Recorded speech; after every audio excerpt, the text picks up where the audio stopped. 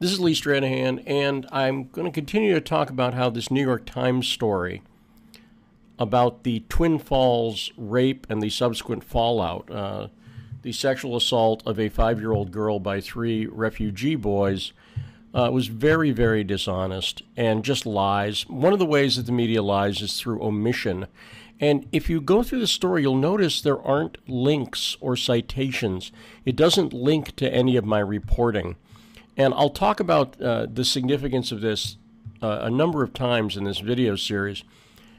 But I want to point out one detail that leaves out. You don't find the name Wendy Olson anywhere in this story.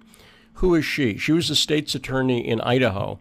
And shortly after the assault, and by the way, the reporter, Caitlin Dickerson, and I talked about this.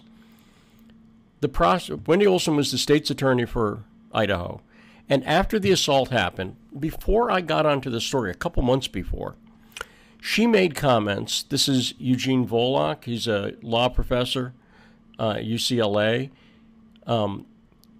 She made comments that people spreading false information may be prosecuted.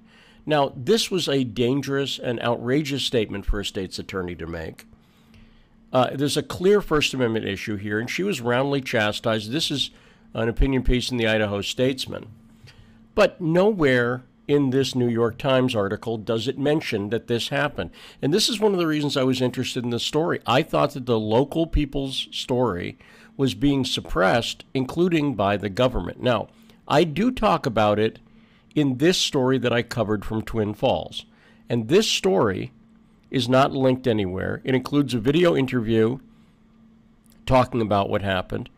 And it also includes this radio interview between Steve Bannon and I. So I would urge you to listen to that. This is going to come up a number of times in the story because she also, the writer from the New York Times, also mischaracterized statements I make in this radio interview.